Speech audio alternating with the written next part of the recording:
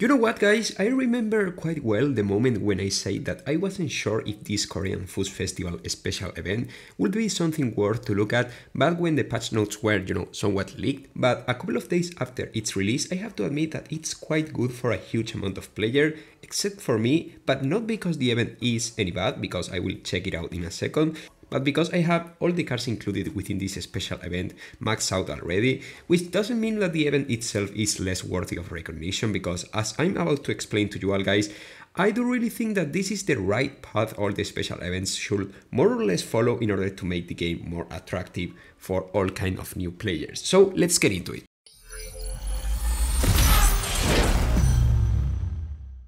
But stop, hey, before I forget about it, I'm here to remind you all guys that tomorrow I will be doing a live stream where I will be maxing out the new Fragmento Asphalt, as well as I will be doing the 10,000 tokens giveaway I began a few days ago, so you are still on time to participate on it. And if you are watching this video once the giveaway took place already, I still encourage you to subscribe to my channel in order to not to miss, first of all, anything new regarding to Asphalt 9, and of course, none of the giveaways I will be trying to make in the future. But now let's go back to the main topic. Okay, so first of all, the thing that calls the most of my attention is the decals which are related to this special event, because two of them can be obtained from special offers. This is basically spending real money, but the third one, which belongs to the Chevrolet Corvette Grand Sport, can be obtained by everyone completely for free from the special event progression rewards, which is a nice encouragement for people like me who, have all these car max or maybe almost max to play this special event. But don't get me wrong, it's not an extremely easy special event, especially for newcomers, since it asks for cars that, despite are not extremely rare to find aside from maybe, the main car, which is the Porsche 911 GT3 RS, most of the other cars are not as common as you may think. It's been a while since I don't see, for example, the Renault RS01,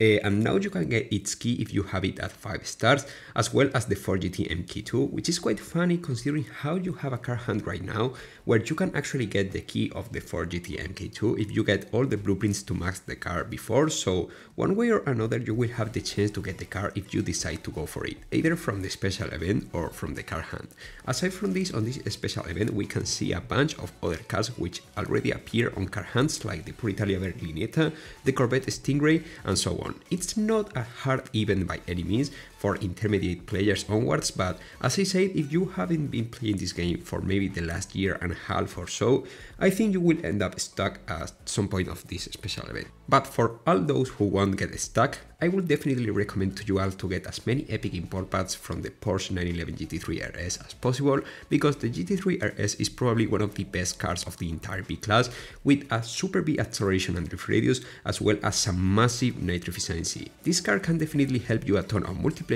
and the clash alike, and also is extremely easy to dominate, so it's a must you should definitely get for your garage. I also realized that there are epic import parts from all the other cars required on this special event, so well, on this video you will be seeing some races with the Puritalia Berlinetta as well, and I can tell you that it's a quite nice, not necessarily better than the GT3 RS, but it's a quite useful car for multiplayer as well. The main reason of why do I think that this event is great is, first of all, because of the cars required, but something else that I'm sure that should be considered is the rewards we can get from this special event as well, because the tokens reward are not bad in basically all these stages, so you can get a nice amount of tokens just for playing with cars that you already had in many cases. And it's true that the Renault RS01 isn't that common, but it was, a Grand Prix car at the end, so it shouldn't be that insanely hard to go over through this event. And well, at the end, all these special events must have a component of difficulty, I guess, so it was hard to think that absolutely all the requirements would be extremely easy cars to come by.